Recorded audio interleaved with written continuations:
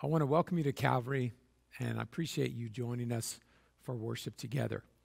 As we worship online in a special time of year, this Christmas season, I'm thankful that you've taken some time to join us. I am Pastor David, and as you join us in worship this morning, I want to make sure you're aware of our online worship page, depending upon how you got to our worship for this time. But on our website, cbcmodesto.org/online, you can find links to several of the things I'm going to mention here in just a minute that will provide you some more information and hopefully allow us to get to know each other better. One of the things you're going to find on that online page is a link to our digital Connect card. Now, if you want to go right to it, you can type our website /connect, and it's just a very brief form where we're asking for just a little bit of information. We want to get to know you better, connect with you, and connection is something that is definitely so necessary in general, but also in 2020. So we appreciate you giving us a little bit of information. We're promised we're not going to use that to be invasive or to harass you in any way. We just want to begin to build a relationship and connect with you. One of the things you're also going to find on that page is a link to our giving. And that is an important aspect of what we do. And I know sometimes people may think, well, again, a church asking for money. But see, the way we look at it is we want to be a blessing to our community.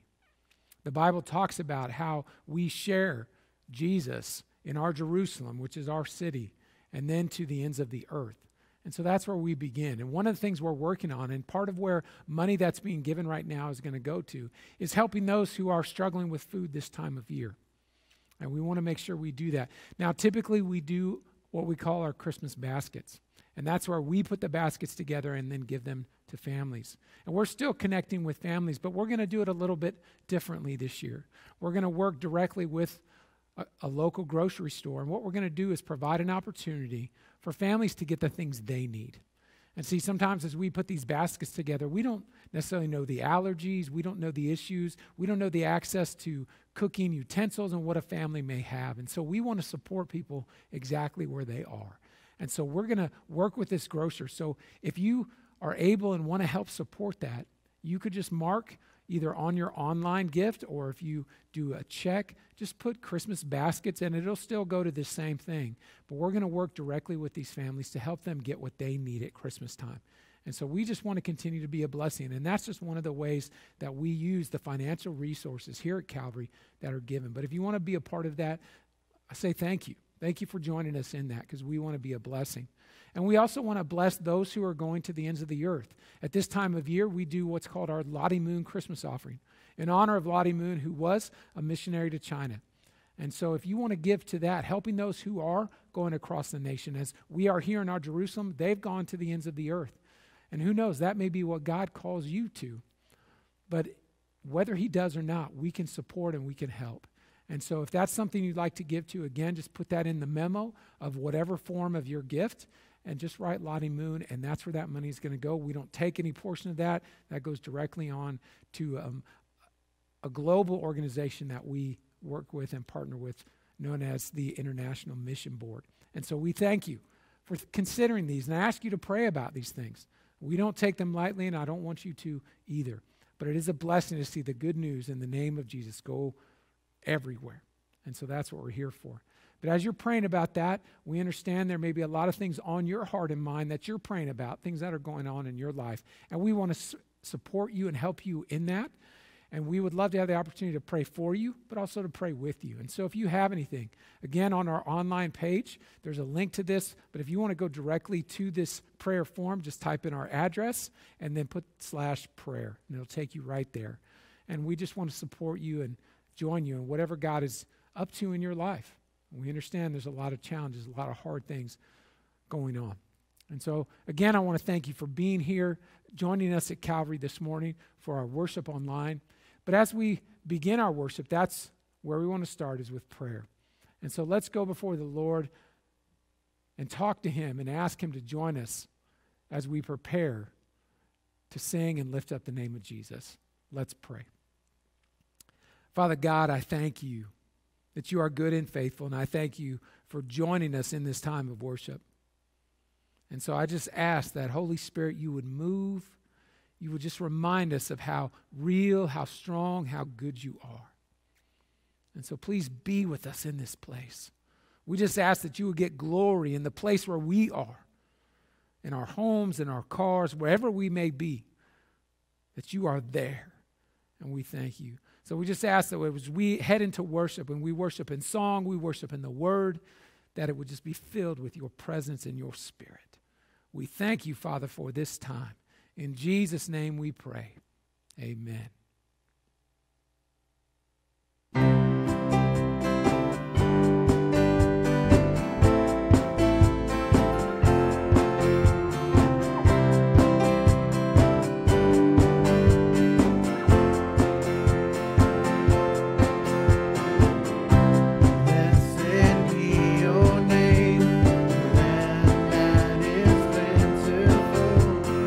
Streams of abundance flow.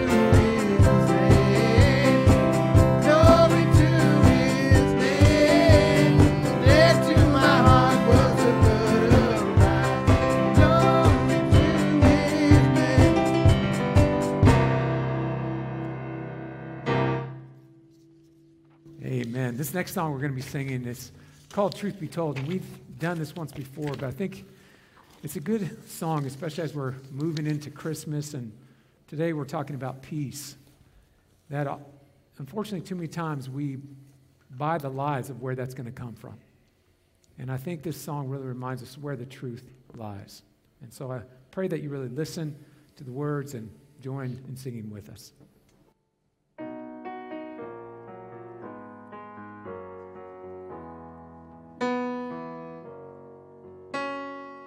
Lie number one, you're supposed to have it all together.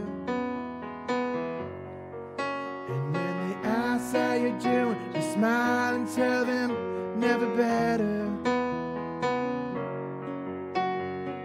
Lie number two, everybody's life is perfect except yours.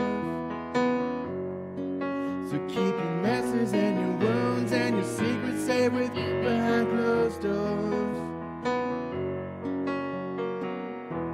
But truth be told, the truth is rarely told. I say I'm fine, yeah I'm fine, oh I'm fine, hey I'm fine, but I'm not. I'm broken, and when it's out of control, I say it's under control, but it's not. And you know it, I don't know why it's so hard to admit it, when being honest is the only way to fix it. There's no failure, no fall, there's no sin you don't already know. So let the truth be told.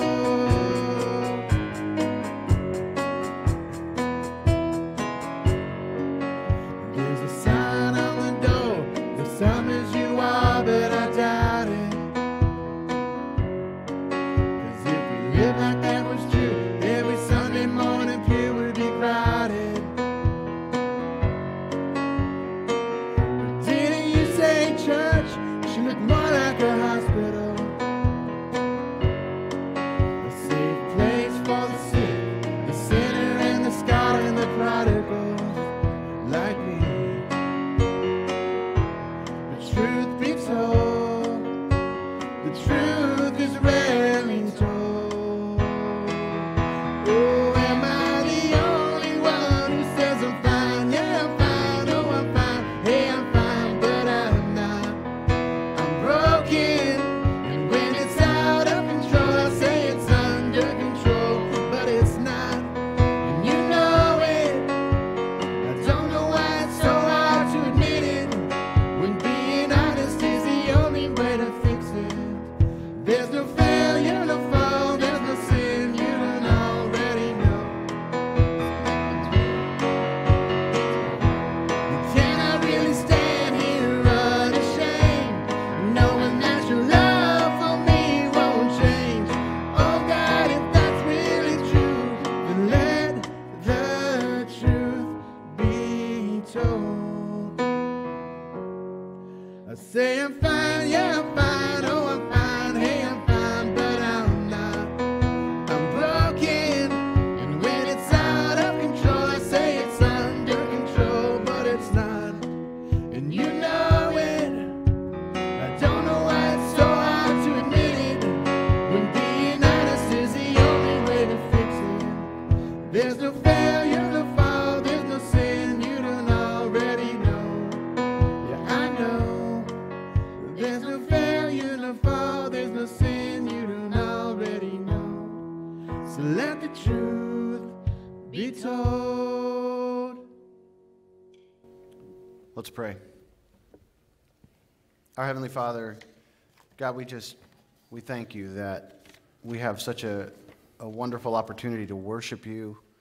Lord, just thank you that you have revealed yourself to us, Lord, and that we can know you. Lord, and thank you for the love that you've shown us. And Lord, we thank you for all the things that you've given us and the things that we just get to enjoy, the gifts of your grace. And Lord, with those, we want to take this time now to give some of that back.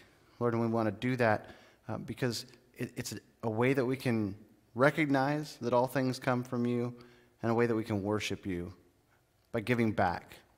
Lord, we just thank you for the season and for the ways that you're going to use these tithes and offerings. We know that you have plans and what you're going to do.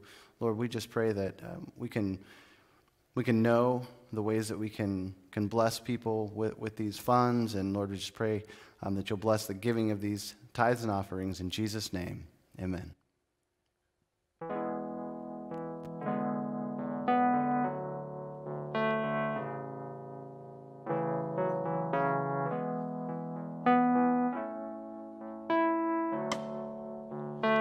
Silent night, holy night, all is calm, all is bright, round the young virgin mother and child, holy infant so tender and mild. Sleep in heavenly peace.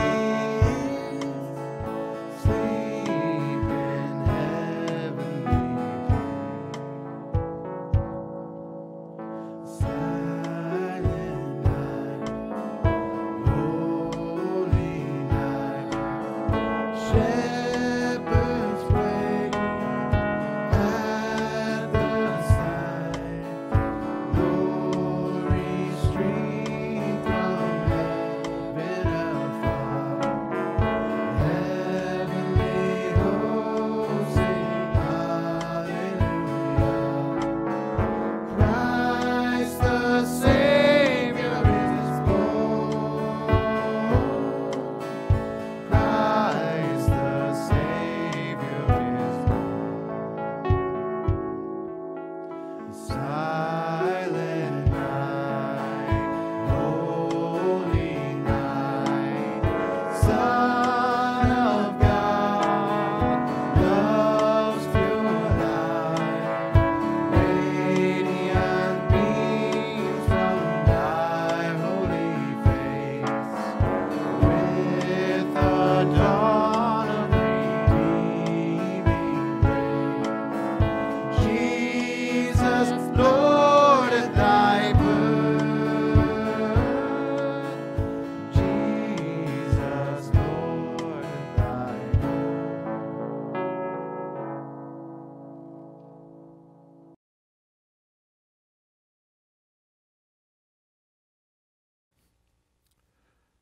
For our passage today, we're going to be in Isaiah chapter 40. Isaiah chapter 40. So if you have your Bible or your Bible app, and you can either turn there or swipe there and open to Isaiah chapter 40. And as you're doing that, I just want to remind you that we do have some notes that are on our online page on our website. And so if you go to cbcmodesto.org/online, you can find those notes there. But I just want to thank you for getting into God's Word with me during this time. But Isaiah 40 is where we are going to be. Now, one of the things that is enjoyable for my wife and I when we've got some downtime is we like to spend some time watching HGTV. HGTV. And we've just gotten to where we really enjoy, especially the kind of the renovation, the fixer-upper type shows. And one of the shows that we like is the show called Hometown. Hometown. It's this couple, and they live in Laurel, Mississippi. And so you kind of understand the show. It's pretty formulaic as far as that goes, but they've got somebody who's moving, wants to buy a house. They hire the service of this couple, and then they go in and do some renovation. And we were recently watching one show, and this couple had picked a home that really looked like on the outside had good structure, some good things to work with. And so as they began the renovation, one of the things they discovered is what was on the outside didn't necessarily match what was on the inside and really what was underneath. Because as they began to open things up and as they began to look at the foundation, they found some major issues. There were joists that were rotting and just things that had sagged over time, and it was just not a good situation. And they weren't sure how far they were going to have to go. Were they going to have to tear up all the floors on the inside and almost kind of build up from there? What was this going to take? Obviously, the financial impact of this was looming over them, and it looked like it was going to be pretty big. But they knew there was no moving forward, because if they didn't deal with this foundation, if they didn't address this issue, anything they built on top wasn't going to last. It didn't matter how good it looked. It wouldn't last at all. And you see, one of the things I think that is very familiar to us in life, like that house, a lot of us act and move and portray that we on the outside are fine. We've got things going good and well. But we know that the reality is anything but that. You see, when you start to get under the surface and really begin to see, that's not the case. And see, one of the things that happens is in all of that struggle and wrestle, one of the things we're lacking and very much wanting is peace. We want that sense of peace, that sense of calm within us, so that the inside matches the outside. And see, that's the beautiful thing about Christmas, because at this time, as the baby Jesus is coming, the baby Jesus is about to be born at Christmas. See, what also is coming is peace. And this peace that is coming is a peace that lasts. And so let's take a look at Isaiah chapter 40, and let's see what this peace is really all about. So if you have your Bible or your Bible app, we're going to begin in verse 1. Isaiah 40, beginning in verse 1. Comfort, comfort my people, says your God. Speak tenderly to Jerusalem. Tell her that her sad days are gone and her sins are pardoned. Yes, the Lord has punished her twice over for all her sins. Listen, it's the voice of someone shouting, clear the way through the wilderness for the Lord. Make a straight highway through the wasteland for our God. Fill in the valleys and level the mountains and hills. Straighten the curves and smooth out the rough places. Then the glory of the Lord will be revealed, and all people will see it together. The Lord has spoken. A voice said, shout. And I asked, what should I shout? Shout that people are like grass. Their beauty fades as quickly as the flowers in the field. Their grass withers and the flowers fade beneath the breath of the Lord. And so it is with people. The grass withers and the flower fades, but the word of our God stands forever. O Zion, messenger of good news, shout from the mountaintops. Shout it louder, O Jerusalem. Shout and do not be afraid. Tell the towns of Judah, your God is coming. Yes, the sovereign Lord is coming in power. He will rule with a powerful arm. See, he brings his reward with him as he comes. He will feed his flock like a shepherd. He will carry the lambs in his arms, holding them close to his heart. He will gently lead the mother sheep with their young. May God bless the reading of his word. Let's pray. Father God, I thank you for the time and the opportunity to come together. And Lord, we realize distance may separate us. We may be even participating at different times throughout this week. But Father, we thank you that we still come around the Word of God. We come around the Bible. And Lord, as I read in that passage, the grass withers and the flower fades, but the Word of God remains forever. And so, Father, we just ask that you would take this word that lasts and speak to us. Holy Spirit, that you would help us to have ears to hear and hearts that are open to whatever you want to say to us in this time. And I just ask that you would guide me and give me the words to communicate. And I pray that as you speak through me, that the words of my mouth and the meditation of my heart will be pleasing to you, O Lord, my rock and my redeemer. And may it all be to your glory. In Jesus' name we pray. Amen. As we begin to dig into Isaiah chapter 40, I want to give you a little bit of background. I want to back up a little bit, and I want to explain a little bit of where we are and what's going on in this book. Because honestly, this is an interesting book, and you might be thinking, if you know much about this book, this may not seem like a Christmas book, because one of the aspects of this book is there's a lot of judgment. There's a lot of judgment going on in this book. And part of the reason for that judgment is because Israel has been following other gods. When Israel entered into a covenant with God, given to them through Moses on Mount Sinai, and continually shared with them multiple times, the statement was, I will be your God, you will be my people. And the warning that as they went into Canaan, into the promised land, don't follow after the other gods. Don't let them pull you away from me. Because everything else is a substitute. Everything else is a cheap alternative. But see, like a lot of us, Israel didn't listen. And so the prophet Isaiah is coming to give God's judgment, coming to tell, this is what's coming, this is what's going to happen. But what's interesting about this book is even as that is there, this aspect of judgment, it's also a book of hope. It's a book of hope because through the prophet Isaiah, also God declares, I've got a plan. I'm going to do some things. I'm going to bring you back to me. And yes, there will be a time where you're going to have to go through the consequences and the suffering that you brought on yourself because you didn't obey what I said. But see, God doesn't stop there in this book. He doesn't just give hope to Israel. We find prophecies throughout the whole book that give hope to the whole world. Where God was saying, this is coming. Emmanuel is coming. One is coming who is going to give hope to the whole world. And so this book can really be broken up into two parts. And chapters 1 through 39 is really a lot of this. Here's what's coming. Here's the consequences of what's happened. The fall of Jerusalem is coming. You're going to be going into exile. 2 nations, Assyria, Babylon, are going to be a part of this.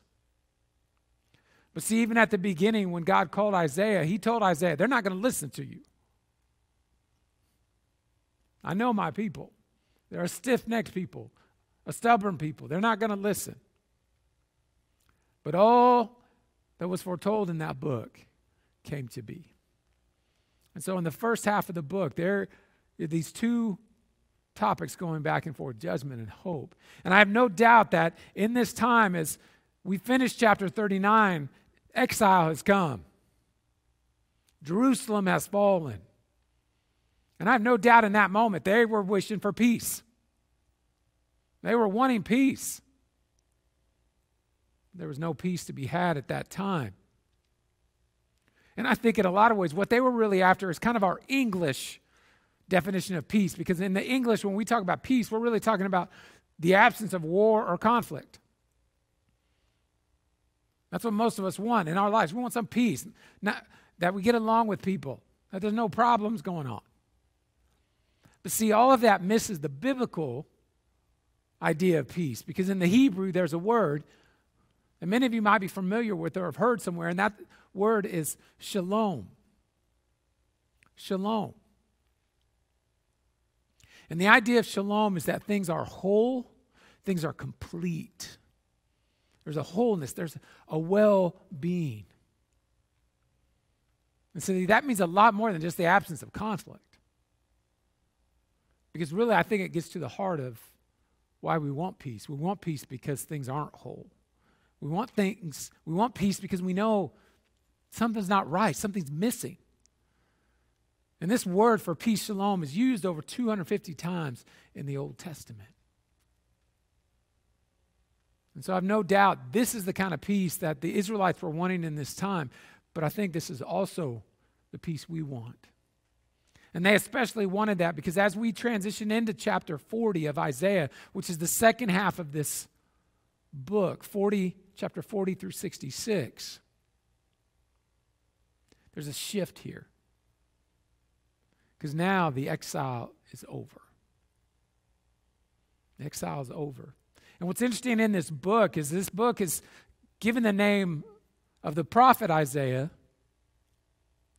But most likely there were other people involved in the writing of this book, most likely his disciples who recorded and took things he had written, prophecies he had given, because the exile ended over 100 years after Isaiah died. So we know Isaiah couldn't have been on the scene at this moment. But it still doesn't change as we read this book. It is inspired by God, as God moved through to give this to us. And so in this shift in chapter 40 is now the exile is over. And I have no doubt that with the exile over, it'd be easy for the Israelites to think, hey, peace is coming now. Woo, we're good. Peace is coming. And see, I think that's a lot of what we might think as well, but we've got to remember this first thing, and that is the fact that peace is not found in circumstances. Peace is not found in circumstances. And I think anybody, you live long enough, you know this to be true. Life is just full of ups and downs. And hey, let's look at 2020. I mean, let's be honest. 2020, okay, if you were looking for circumstances that were going to bring you peace, 2020 is not it. But see, that's why we've got to remember that peace is not found in circumstances. And see, I love in chapter 40, that's why it's so important where the writer begins in verse 1. See, in verse 1 it says, comfort my people, says your God. Speak tenderly to Jerusalem. Tell her that her sad days are gone and her sins are pardoned. Yes, the Lord has punished her twice over for all her sins. See, in this first couple of verses, there's some interesting things I want you to notice. Some interesting things. The very beginning, especially in verse 1, you see the words, my. Comfort my people. And it says your God. These words, my and your, these are very personal. There's a connection here. And then in verse 2 it says, speak tenderly to Jerusalem. Speak tenderly. See, the fact is, all this is very relational. And it's relational, which makes sense because of who God is. God is trying to help us understand peace is not going to be found in the circumstances. You go all the way back to the Garden of Eden, where God first created mankind, Adam and Eve. From the garden all the way to today, what you find is God is relational. God's whole intent is for relationship. But see, in that relationship, the beauty of a relationship is the ability to choose. And God gave that to Adam and Eve. And so in the garden with God, he also gave them the opportunity to choose. But as Satan enters the scene, he tempts them. And so instead of being in a relationship with God, the temptation is you get to choose, and guess what? You can be your own God. And see, unfortunately, that's exactly what Adam and Eve chose. And see, that's the same choice we continue to make. That we want to be the God of our life. We want to be the one who says where we go and what we do. I don't want anybody telling me what to do. That's not how this goes. That's not how we roll. That's what we think. But see, unfortunately, there's a foolishness that is there. And this is sin. Now, we think we can be God. And through time and generation of humanity, we see this foolishness played out. But see, as God watched and God moved and tried to intervene, he knew that he would need to do something permanent. And so what does God do? God, in the form of Jesus, leaves heaven and earth to be the baby in the manger at Christmas. And from that manger lives and grows and eventually goes to the cross to be the perfect one who would pay for your sin and for mine. And because of God's desire to be relational, he moves heaven and earth to pay for our sins. You see, otherwise we would have to pay for them. And that's part of the consequences. That's part of what Israel's gone through, the judgment. And see, you and I, when we choose our way, when we choose sin, we choose to sin, we choose to suffer. We pay the consequences. But see, ultimately, Jesus dies on the cross, so we don't have to spend an eternity separated from God. We get to spend an eternity with God in relationship. That isn't just about eternity, it's about today as well. But see, we see this foolishness, this folly played out because what do? We keep looking for peace in our circumstances. We keep trying to generate it instead of seeing the good news that God has given. See, the good news at that moment in Isaiah 40 is not just that they're out of exile, not that they're returning back to Israel. It's so much more than that, and that's what's going on in verses 3 through 5, this declaration. Shout it, declare this good news. And if you know Jesus Christ as your Lord and Savior, have a personal relationship with him, that is good news for you to share. That is the good news of Christmas, that in Christmas there is something coming that not only is exciting on December 25th, it will change the rest of your life. And see, what is written in verses 3 through 5 is a direct relationship, a direct statement of the one who was to come, who would be the one before Jesus. And that one is John the Baptist. If you look at Matthew 3, you'll see some of these same words as we're seeing in Isaiah 40. And so God is declaring, God is saying, there is peace to be found, but it's not going to be in your circumstance. And see, I think a lot of us hear this and we go, hey, I'm good with that. I want peace. I mean, who doesn't? But see, I think the struggle begins when we keep our eye on our circumstances. Because you might say, you don't know my situation. You don't know what's going on in my life right now. See, Christmas is anything but a time I look forward to. Because see, when my family gets together, it's anything but peace. See, the truth is, when my family gets together, it's all out war. And that may be your situation, and you may be looking at Christmas and dreading it. You could be on the other side where you're looking at Christmas and hoping it's going to bring things that never will. Because the presents aren't going to satisfy, this food isn't going to satisfy, because the circumstances were never intended to bring peace.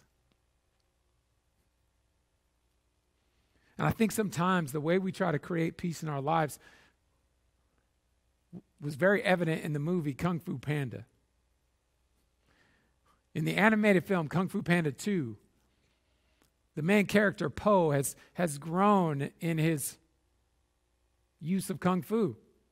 But the next thing his master wants to teach him is inner peace. And there's a scene in the movie where he's just beating his head against a post saying, inner peace, inner peace, inner peace, hoping he can force himself. See, I think that's what a lot of us are trying to do. If I can generate the right circumstances, if I can get things going on, people are happy, everything's going good, I'm going to be able to create this peace that I'm hoping for. You see, true peace, peace on the inside, is not something you can manufacture. And see, true peace is not found in the circumstances. It's found in the one who knows your circumstances. Because Jesus not only knows your circumstances, he is outside of them. And while the world and everything around you can be going crazy, what Jesus can do is bringing calm. He can bring his peace. But see, in order for that to happen, we've got to start in the right place. We've got to start in the right place because peace is built on hope. Peace is built on hope. You see, the whole idea of being at peace, the idea that things are whole, things are complete, is built on hope. Because last week as we looked at biblical hope is a confident expectation. It's not a feeling. And that's so much, I think, why we struggle and wrestle for peace and wanting it is because we're paying so much attention to our feelings. Instead of realizing that peace and hope are not based upon our feelings, they are based upon the person of Jesus. But to really have any peace, you've got to have hope, because without hope, you are without certainty. You are really holding on to a wish.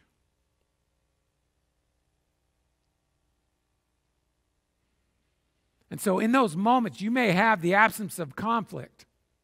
And you may be able to generate that for a time. But see, peace is going to remain elusive. Because you're still going to be in situations. You're still going to go through those ups and downs of life. And that's why hope is necessary. That's why peace is built on hope. Because hope is coming. That's what we talked about last week. Hope is coming. And how is hope coming? Hope is coming in Jesus. And that's why I love what the writer was saying in verse 9. This is a declaration. O Zion, messenger of good news, shout from the mountaintops. Shout it louder, O Jerusalem. Shout and do not be afraid. Tell the towns of Judah, your God is coming. Yes, the sovereign Lord is coming in power. He will rule with a powerful arm. See, he brings his reward with him as he comes. Jesus is coming. And see, when we realize that Jesus is coming, when we realize that the baby in the manger is so much bigger than just that moment, but that moment was the beginning of changing everything. Because see, what happens is when I realize my hope is based on a person who is outside of time and outside of circumstances, that person being Jesus, I realize there is someone who is in control of things, can see things I don't even see. And what that means is I can be at peace. I can be at peace because I don't have to worry. I can be at peace because when I come to know Jesus, what Jesus does is Jesus gives his rightness, his righteousness, his goodness to me. And now the Father looks at me as whole and complete.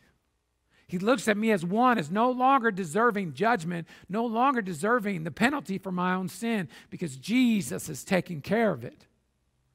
And so no matter how hard things may be in a moment, I can be at peace. Because I know who's with me in that moment. I know who has everything under control. And see, I love the idea that Jesus doesn't come to calm the storm. He comes to calm the sailor in the storm. But see, when you have no hope, peace will always remain elusive. And see, that peace is built on hope because Jesus is coming. And this is exactly what Isaiah has been talking about. In Isaiah 9, he said, for a child is born to us, a son is given to us. The government will rest on his shoulders, and he will be called Wonderful Counselor, Mighty God, Everlasting Father, Prince of Peace. His government and its peace will never end. He will rule with fairness and justice from the throne of his ancestor David for all eternity. The passionate commitment of the Lord of heaven's armies will make this happen. See, this is Isaiah. Back in the the 7th and 8th century writing about the one who would come hundreds of years before it ever happened. Writing about this. That Jesus is coming. And see, that's where we need to be looking to. Because often what do? We look to government. Government, you got to take care of this. We look to culture. We look to technology, medicine, every other thing that we can think of that we hope is going to bring us peace. And see, all we find in all of those areas are broken people who can't do it. Because see, we're not whole, we're not complete. And only do we become whole and complete when we come to a personal relationship with Jesus. And notice as we read in Isaiah 9, Jesus is the Prince of Peace. Jesus is peace for us. And see, you can continue to try and find peace in your circumstances. And you can try to manufacture it. But if you've got no hope, you will not find peace. If there's anyone who doubts or thinks, nah, this can't be for me, there's no way. I mean, if you knew my background, my story, everything about me, this isn't for me because I'm blown it, I'm too far gone. Or anybody who thinks, you know what, I'm pretty good. See, Isaiah was very clear in chapter 40, verse 5. Who was all this for? For all people will see it together. All people. So it doesn't matter how good you think you are or how bad you think you are. There is no peace without Jesus. There is no lasting peace. There is no true peace. And see, while this message may sound good and you may be thinking, I want this, but how can I trust this? How can I know that this is for me? But see, again and again, as we have read in chapter 40, as we read in chapter 9, God says, I'm going to do something. And always what God says, God does. And what we see is prophecy fulfilled. Emmanuel, God with us. Not only is hope coming, peace is coming. And we find that in the baby.